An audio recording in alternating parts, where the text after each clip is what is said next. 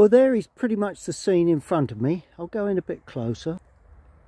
Yes, that's it. And our first train has just gone by.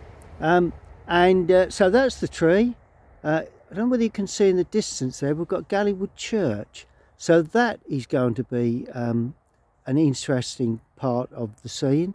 It's bigger than it looks on the camera, so that's always useful.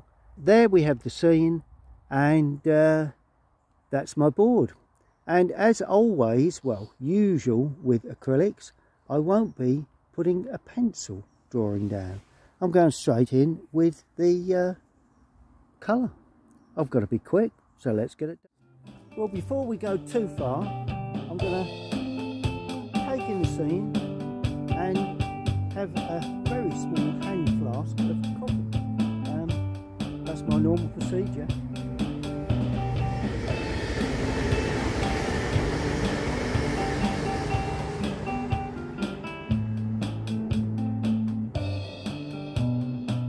Now I've added a little cadmium yellow to that with the brown, because we've got that sort of yellowy, let's just bring out a bit more of that yellow, there we are, sort of distant field there, and more of this sort of brighter colour, in